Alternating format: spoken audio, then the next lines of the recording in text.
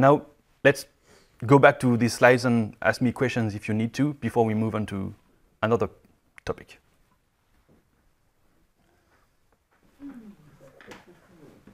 Questions? Hmm? So, yeah, can you go back to the loop and also the, yeah.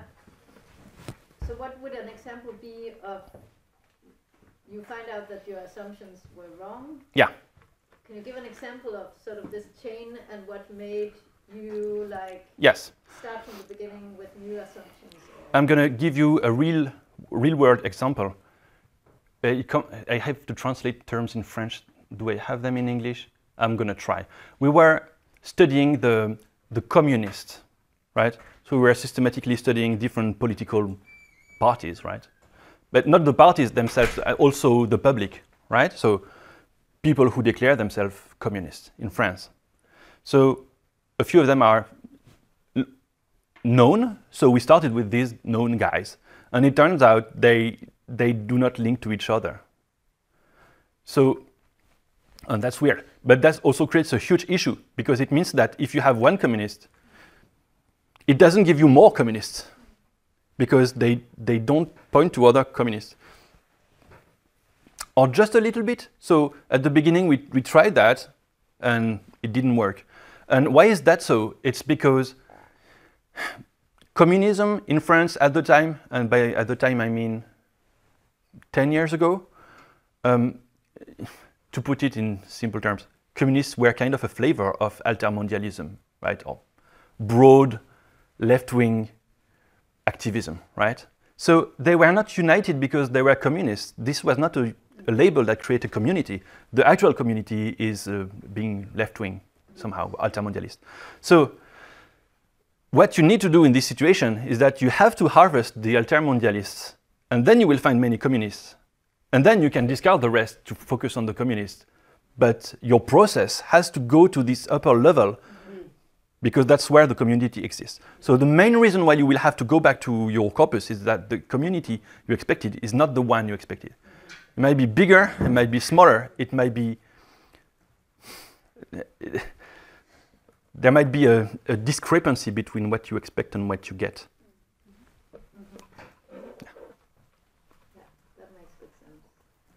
But then in that process, you already have a finding, right? Yes, indeed. Yeah. So, of course, absolutely.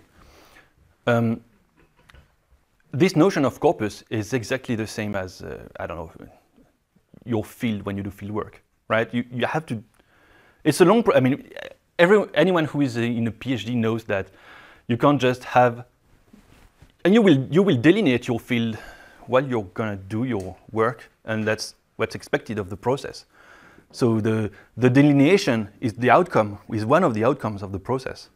And here's exactly the case. So the concept of corpus has been imported from the social science. And what they have in common is that the web is open, so it's too big. You can't address all the web, so you are forced to delineate something. And there are no good ways to do it. There are no natural ways. You have to take decisions, and these decisions always have part of arbitrary. But what's important is to be able to document that. So that's why HYPHE is providing ways to monitor that process so that you can document it, and so that you can explain what are your criteria in the end. It also means that there are kind of two different stages in HYPHE that use exactly the same interface and the same features. But first you explore, so it means you're kind of searching what are the good bounds, the good boundaries for your corpus. So you test your assumptions. And to test your assumptions, you have to kind of be experimental, right? So you have to not focus on the quality, but more on variety. I don't know how to say that. So your corpus is kind of bad because you've tried different things. But then at some point you realize you have good criteria, and then you probably need to restart from scratch.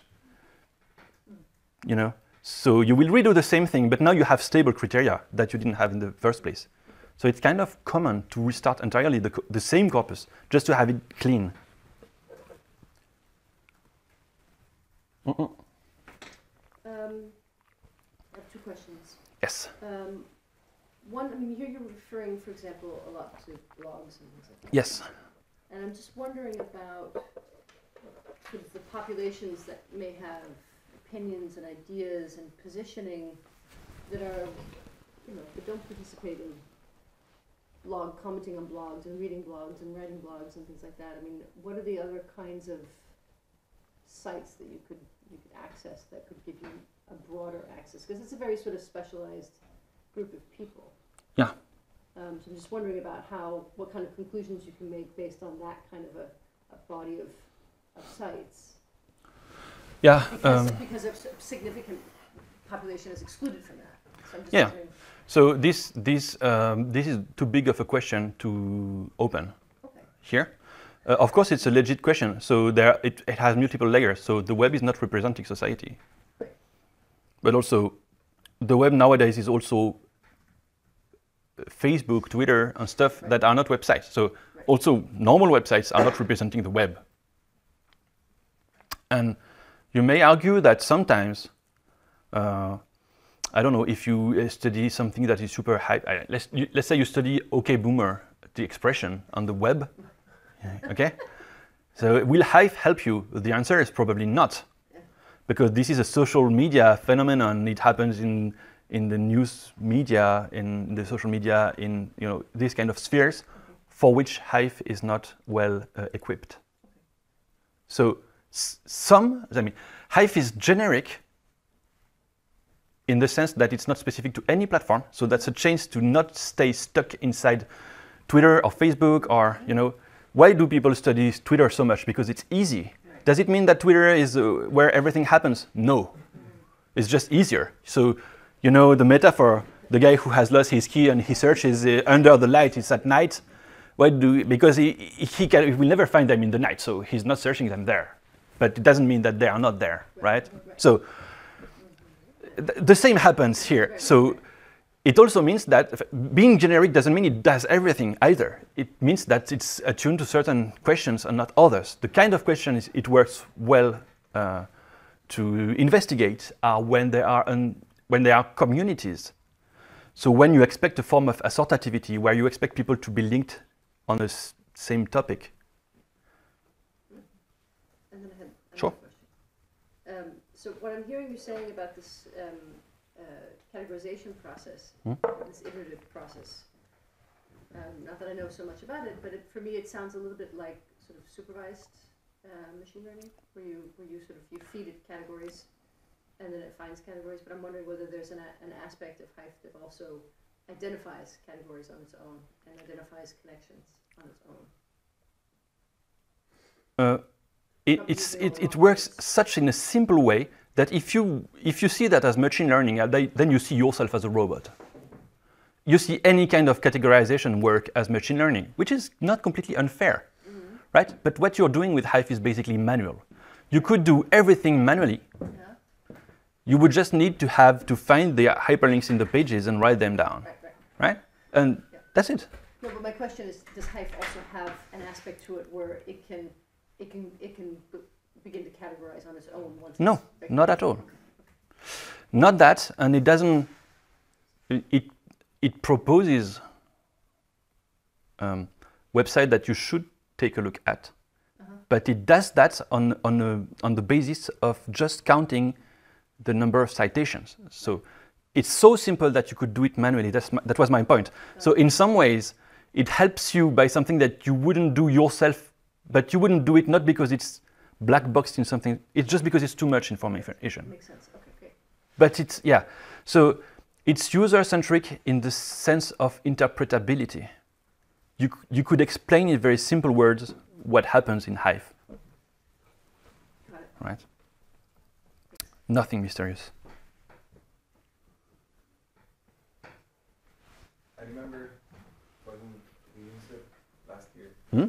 there was a difference between the web version and the one where you could just pull the code and build it locally. And I can't remember what was it, because I remember there was a limitation in terms of layers, levels. I can't remember specifically. So, of course, so someone is paying for the server.